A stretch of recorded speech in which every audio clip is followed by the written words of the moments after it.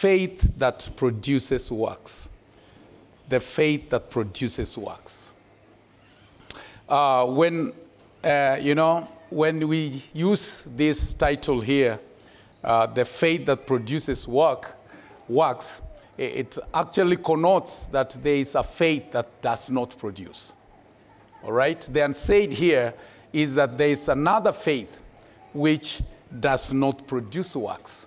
And so for the next few minutes, I want to look at the faith that produces works. And we will be reading from the book of James, chapter 2, the entire chapter, though I will not be able to read because of the time. But let me encourage all of us that kindly go and read James chapter 2, the entire chapter, and you will get the discussion which James is putting across in this chapter. I know all of us know this. It's about faith without works is? Of course you know. So I'm not bringing anything new. I just want us to remind ourselves in one or two things about the same. And so when we read in this chapter, we find two kinds of faith. And how I put it is that we have the inactive faith, which I am calling it the dead faith, a faith that is dead, a faith which does not have works. And also in this chapter, you will find a faith which is active. This is a faith which has works, and I'm calling it the faith, the saving faith. It's a faith that can save. Amen? So at the introduction, we now know we have two kinds of faith. And those two kinds of faith is domiciled in all of us. You either possess one or the other of the same. Okay. And let me now go to the faith, the inactive faith. That is the faith which does not have works. The faith which does not have works. I'll be reading portions of this chapter. And so let's read James chapter 2 and verses 14. And the word of the Lord says, what good is it, my brothers? What good is it, my brothers, if a man claims to have faith but has no deeds? I like this chapter because, one, it is a chapter which James puts a discourse is looking at the place of faith and the place of works. And so James begins by saying, what good is it? What good is it, my brothers? And let me also add sisters. What good is it, my brothers and sisters, if a man claims to have faith and have got no deeds? When you read here, James has, a conversation. It's like he's talking to someone who is a proponent of works, and he himself, and there's another person who is a proponent of faith and alone. And so James tells this congregation, and let me tell this wonderful congregation in CITAM, what good is it, my brothers, if a man claims to have faith but has got no deeds? And let's look at the last part of this sentence. And he says, can such faith save him? Can such faith save him? I like the logic. This is something which James is putting as facts, and he's telling the people, please kindly interrogate this. Interrogate this. And so he says, what good? Actually, what he's saying here, there is a kind of faith that cannot save. All right? Can you look at me, please? What he's saying here is that there is a kind of faith which cannot save. It is truly a faith, but it cannot do what? It cannot save. And what James is saying, in other words, it is a useless faith. It's a good-for-nothing faith. It is a faith that is not beneficial. And so this kind of faith, what James is saying, is useless.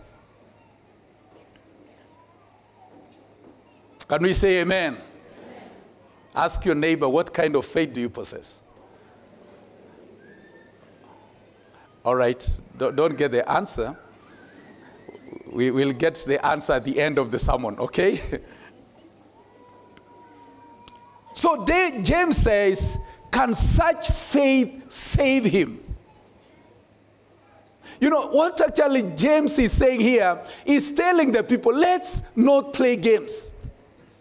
Let's be serious with what we're doing.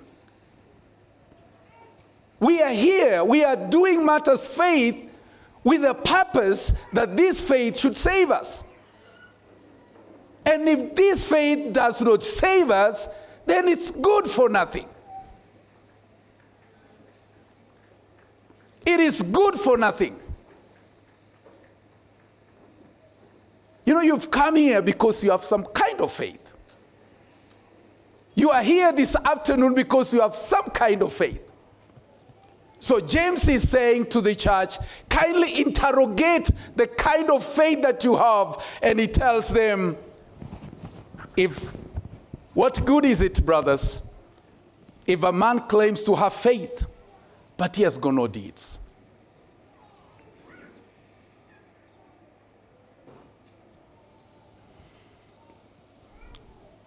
This kind of faith which does not have works is a faith that cannot save. Can you write that on down? A faith which does not have corresponding works cannot save. Cannot save. And in the scriptures, we have such a kind of faith which James is talking about here. And this was exemplified or shown to us by Jesus himself, our Lord. And so in Matthew chapter 7 and verse 21 to 23, the word of the Lord says, this is Jesus speaking about this kind of faith, a faith which cannot save. But you know, it's active in people's heart and lives. And so, Matthew 7:21 says, Jesus says, not everyone who says to me, Lord, Lord, shall enter the kingdom of heaven. Faith should allow us to enter the kingdom of heaven. Faith should not be a means to a church auditorium. It should be a means into heaven. So Jesus, our Lord, says, not everyone who says to me, Lord, Lord, shall enter the kingdom of heaven. I don't know what's the purpose of your faith. I don't know what's the purpose of your coming this afternoon here. I don't know what's the purpose of your being religious. Jesus says, not all that call me Lord, Lord, will enter the kingdom of heaven. The people who profess the Lord are people who have some kind or some type of faith. These are not atheists. These are not people who don't have any religious disposition. These are people who are religious. These are people who are committed to something. And so Jesus says, these people have faith.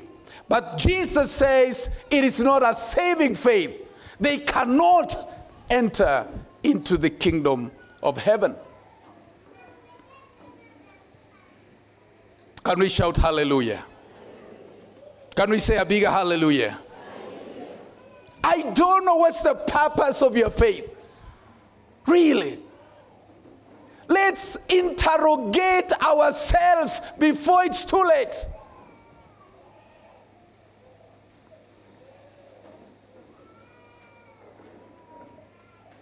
Let's come alive in the name of Jesus. And I break every form of deception from hell in Jesus' name. Satan is a liar. He deceives us. He is a deceiver. And look at how he's deceived so many people. They claim to have faith. But it's a kind of faith which James says it's useless. It's good for nothing. It cannot save. And so James says, can such a faith save him? James is pitying these people. He's wondering aloud. And he's writing and he's wondering, can such a faith really produce or give entry into the kingdom of heaven? And so Jesus talks about these people who have this kind of faith. And he says, many will say to me in that day, Lord, Lord, Lord, have we not prophesied in your name? Are you listening to that? How many of us have ever prophesied here before? Now, these are people who are in a different level, my friends. These are people who are operating in a particular dimension. We prophesied in your name. We have cast out demons in your name. And look at this. And I've done many wonders in your name. And I've done many wonders in your name. Now, this kind of faith is not devoid of actions. It has some actions. They have done what? They have cast demons. They have prophesied. They have done many wonders in the name of the Lord. Can you shout hallelujah? You know, it's so interesting. You know, Senior told me when we are done with the first service, you know, this is a message for us pastors. And it's true. It's for us. These are people who are operating in some realm. Can we say hallelujah? People can just speak in tongues and prophesy. And all of you just line up here. And Pastor Kiprop say, receive. And you are just going like that. Can you say amen? Amen. Do you know that one does not qualify me to go to heaven? Are you listening to me? My being a pastor does not qualify me to go to heaven. Do you know what? You coming to church does not qualify you to go into heaven.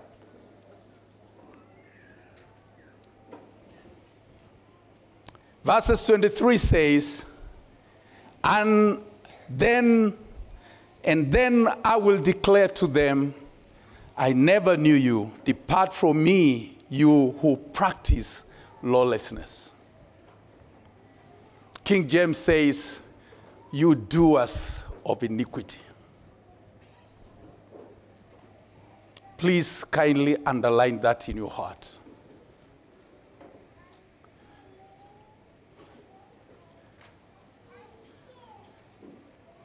There is a kind of faith that can produce miracles, but cannot save you. There is a kind of faith that can raise the dead, but cannot take you into heaven. There is a faith that can bring you to church, but cannot take you to heaven.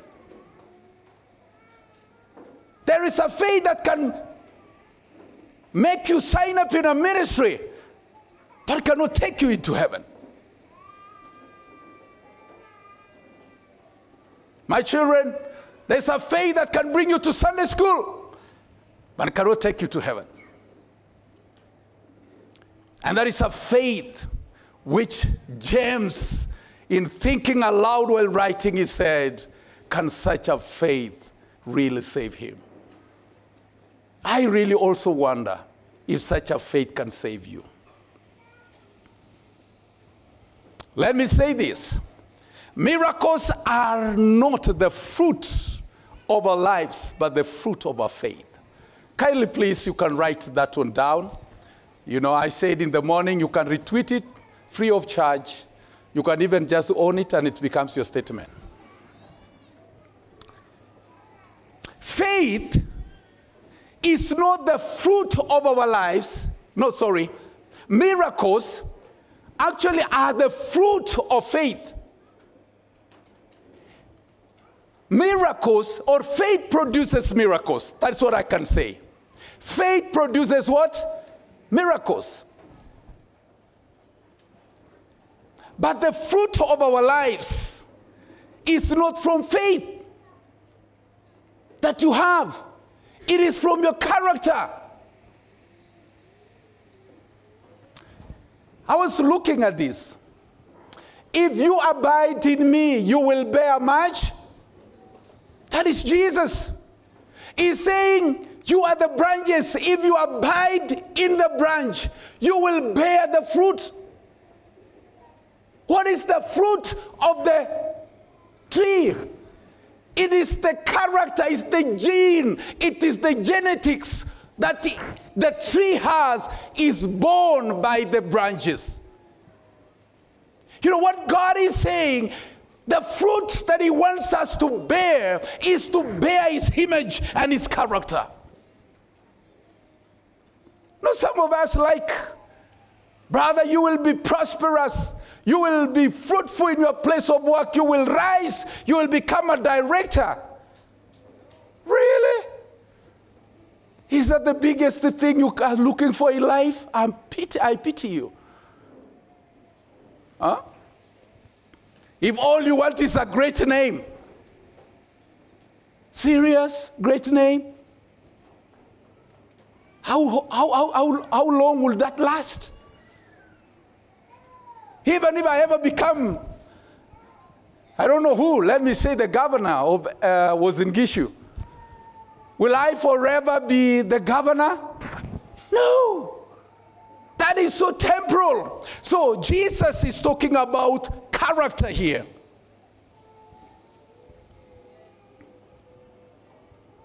So these people had great faith. They could do miracles.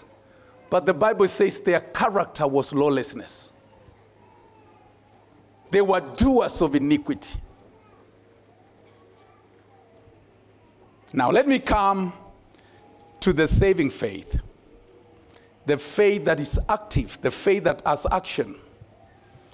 And as I introduce this other second type of faith, I want us to read James chapter 2 and verse 19. All right?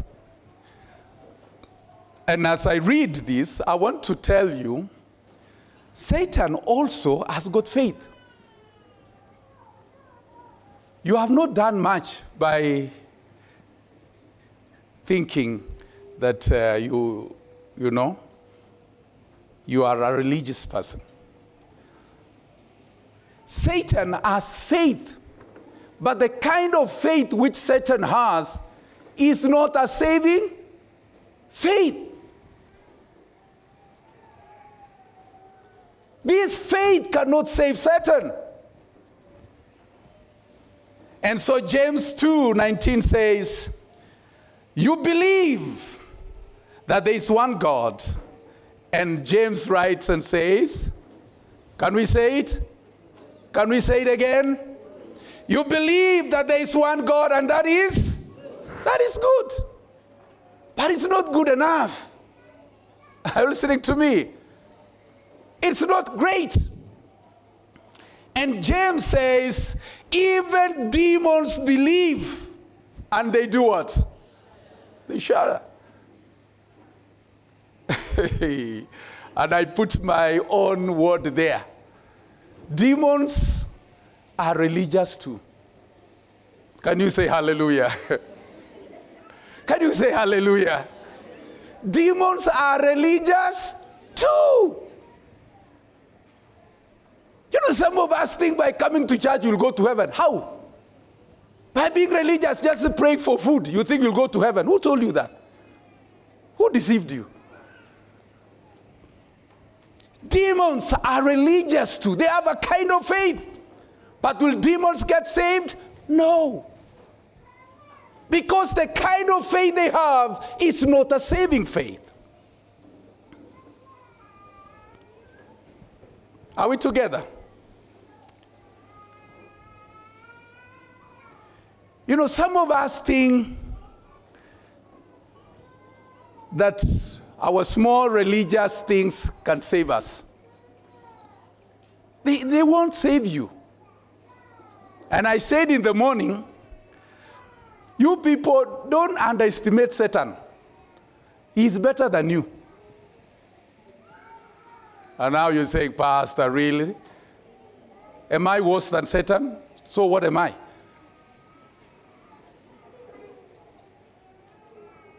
Don't think Satan is not religious. He is, and a better one in that case. Now let me ask you, have you ever seen God? Have you ever seen God? Satan has seen him. Now you come from your village, wherever. Do you know the village of Satan? Where did he come from? From heaven. So who is better than the other now? Now you guys, have you ever spoken to God face to face? Have you ever done that? But do you know what? Satan talks to God face to face. Now who is better religious than the other one? Now, will Satan get saved? No. And that is why some of us, we get a small vision and you now think you've gone to heaven. Who lied to you? Satan himself goes there in the evening and he has a chat with God. They talk about matters, the world. You remember the day he appeared before God? Yeah? And, you know, God asked Satan, where are you from? And he said, oh man, you don't know? I just come from my usual business. What is his business? Roaming here and there in the world. And they have a discussion and they say, you are moving around. Did you see a man called Job? And Satan said, hey guy, I know that man. And then God says, have you ever seen any like him? And you know, that is the problem of Job. That's where the problems of Job began. So don't think by your coming to church you think you've achieved much. You've not. Have you gone to, you know, is CITAM Eldoret synonymous to coming to the presence of God himself? And now you're fooling yourself. You say, I'll go to heaven. How? Now, I want you to become better than Satan. Can you say amen? Amen. I want you to become better than Satan. Say amen. Amen. I want you to come out from this level of having a faith that cannot save, and you move to the faith that saves. Now, let me say this. The reason why Satan cannot be saved, as much he's so religious, as much as he's better than us, he can appear before God in person.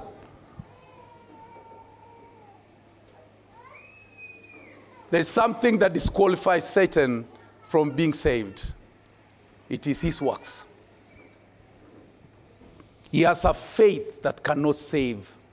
What are his works? Sinful. Sin separates us from God. And that is the problem with the false prophets. They were able to prophesy, but they were sinful. You can come to CITAM Eldoret and you are sinful. Will such a faith save you? No. Please, no, it cannot save you. You think you've achieved so much by getting baptized? Great, but it cannot save you.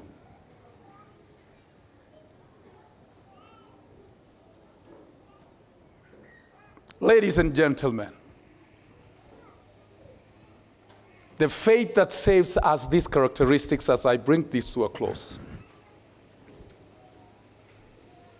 One, it is amazed at the character and the wonder of God's holiness and righteousness.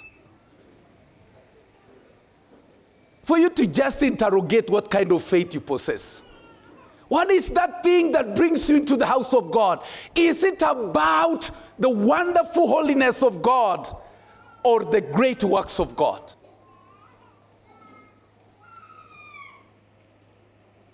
So a faith that saves wonders and looks at the glorious holiness of God. Isaiah gets a gaze of heaven. He looks God, and guess at what Isaiah looks? He looks and says, look, he's such a holy God. I cannot match him. He is holy and right and righteous. A faith that saves will always look at the holiness of God, and it's reflected in us, and it will move us to say, oh, to me, a man of unclean lips. If the faith you possess does not tell you that, kindly interrogate it. Second, it appreciates the depravity of the human soul and turns to God in genuine repentance. A faith that saves appreciates the depravity of the human soul. Paul the apostle writes and says, what a wretched man I am. What a wretched person I am. Who will rescue me? It is not a faith that tells you you have achieved. It is not a faith that tells you you have arrived. It is a faith that tells you you are wretched. It is a faith that tells you you need salvation. It is a faith that tells you you have not arrived, but it rather tells you forgetting the things that are gone and you stretch forth for the prize ahead. That is the faith that saves. Fourth characteristic of a saving faith, it continually submits and seeks to do the will of God.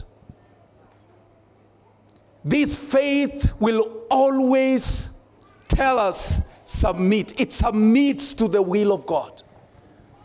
It is not about your will. It is not about your position. It is not about yourself. It's about God. And you submit to his will and you seek to do his will. That is what Jesus said about the false prophets. But he said those who enter heaven are they that do the will of God. My brothers and sisters, let's go out there and do the will of God regardless the position and the attitudes and the stance of the people around us there. Let's stand out and be counted and say, I will stand on the Lord's side. The other characteristic is that it is demonstrated by good moral and social actions. James says, the faith that saves is demonstrated by good moral and social actions. The faith that saves will make us kind. The faith that saves will make us merciful. Are we together? The faith that saves tells you don't hate your brother. The faith that saves will tell you do not be boastful or proud. The faith that saves is not self-centered. It's not self-centered. You don't seek your own. You seek the good of other people. The faith that saves does not tell you, go to be celebrated. No, the faith that saves will tell you, you don't deserve this. It belongs to God. And finally, the faith that saves is based on the Lord Jesus Christ. Romans 10:17 says, consequently, faith comes from hearing the message, and the message is heard through the word of Christ. The faith that saved is based on the word of Christ. It is not built on anything else. It is built on the Lord. Romans 10:9 says that if we confess with your mouth Jesus is Lord and believe in your heart that God raised him from the dead, you will be saved. That is the faith that saved. It is built on the Lord Jesus Christ. You know, some of us really, Christ is among the others. Christ is not Lord. Christ is one of the ways.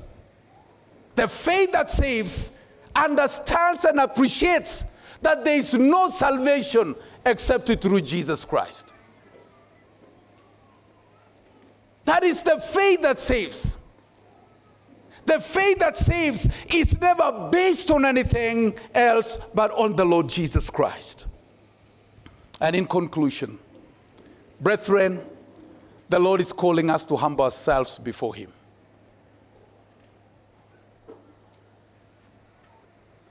The faith that saves humbles itself before the Lord. It's not boastful. It looks at the wretchedness of our lives. It looks at the depravity of our lives and seeks forgiveness and seeks repentance. A faith that saves is repentant. You cannot continue in sin. You cannot continue in wickedness and expect to be saved. Please, you cannot continue in wickedness in your family. You know, you are terrorizing people, you are beating people, you are fighting, you are doing all sorts of wickedness. You cannot be doing all evil in your places of work and expect to be saved. The Bible says, let's humble ourselves before the Lord so that he may lift us up. It is by grace that we are saved through Jesus Christ our Lord and Savior. Amen. Let's be upstanding.